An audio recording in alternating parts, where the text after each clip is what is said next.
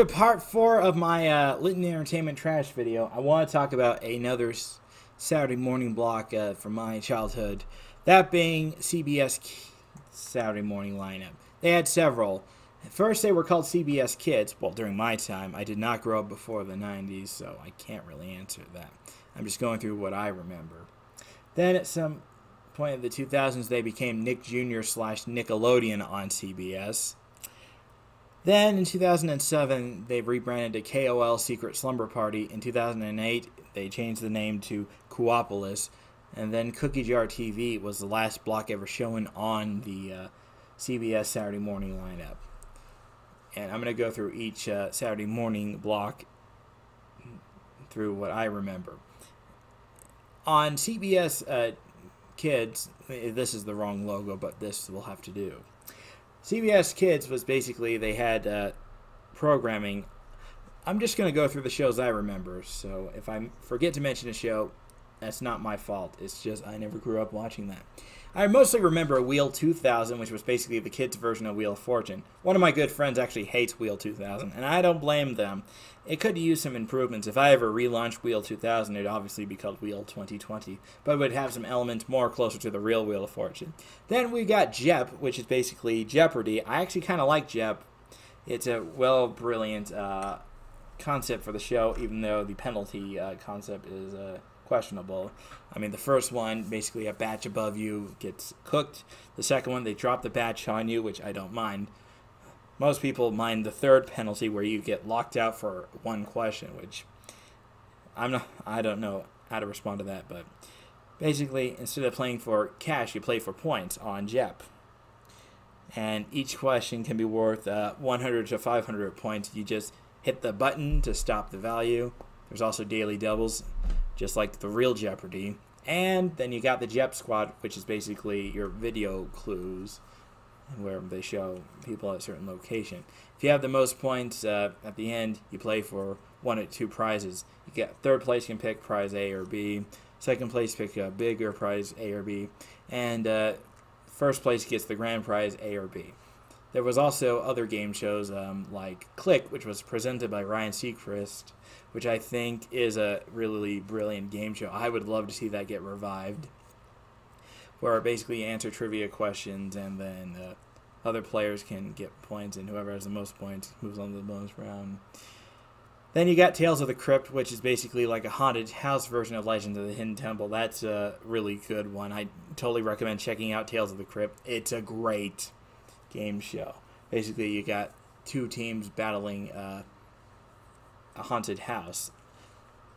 The best way I can describe it is basically like the kids' version of The Estate of Panic, which is also a good show.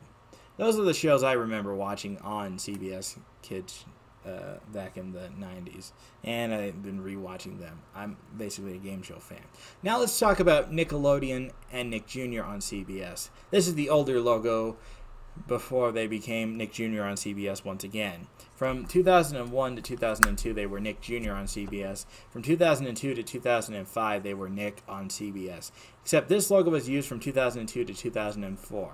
In 2004, they basically turned the Nick part, instead of being a ball, just like their 80s logo, sort of, they turned it into a splat, because obviously most people know that the Nickelodeon logo was a splat at the time instead of a orange ball. But in the 2000s, they had programming like Pelswick, let's see, Blue's Clues, and Dora the Explorer were on the Nick on CBS block. Little Bill was there as well. I'm just naming a few shows at the top of my head, so if I forget any, I do apologize. The Wild Thornberrys was on there. There was also, eventually in 2003, they added Chalk Zone and Rugrats. Let's see what else was on the block. I think All Grown Up was on the block later in its run before it became Nick Jr. on CBS. Those are the shows I mostly remember watching on the block. So if I forget any other shows, I do apologize. Then when it became Nick Jr. on CBS, I don't remember watching the Nick Jr. block in early 2000. I watched it when Piper Opossum was the host. He hosted both the block on CBS and the actual channel at the time. They had the Backyardigans, they had Blue's Clues, they had several other shows, if I remember at the top of my head, but that's all I can remember, so sorry. In 2007, they became KOL Secret Slumber Party. Unfortunately, I only watched it for a few shows. Now, most of the programming they had were aimed towards girls. Let's see what they had. They had Liberty Kids, which I really love. They had Horseland, which was okay, but it was weird. But it was alright. They also had, I think Sabrina the Animated Series was on the block. Correct me if I'm wrong. They had a competition show known as Dance Revolution, which, by the way, was awesome. They also had Cake, which was basically like a web series, similar to iCarly, but slightly a bit different. They basically do crafts on how they do crafts. It's a really good show. I kind of wish this show kept going on instead of being yanked off. This is a show they should have kept. They also had, let's see if I remember any of the other shows on the... Madeline was on there. That show I watched a lot on Playhouse Disney. I really like Madeline. It was a classic. And those are the shows I can think of at the top of my head. Then they rebranded to Coopolis. They got rid of the host where it was basically like a slumber party. They just basically had a voiceover saying, "You're watching Coopolis." The programming pretty much stayed the same until they rebranded to Cookie Jar TV. So that's all I'm going to say about Coopolis because I never watched Coopolis except for, as mentioned, Dance Revolution and Cake. Cookie Jar TV had basically programming owned by Cookie Jar Entertainment. They had Busy Town Mysteries, which is a spin-off to the Busy World of Richard Scarry. It's actually pretty good. They had the Doodle Bops, which was an alright show. The animated version was meh. The original one was okay. But they also had, I don't remember any of the other shows. I mostly watched it for, again, Busy Town Mysteries, which was an alright show.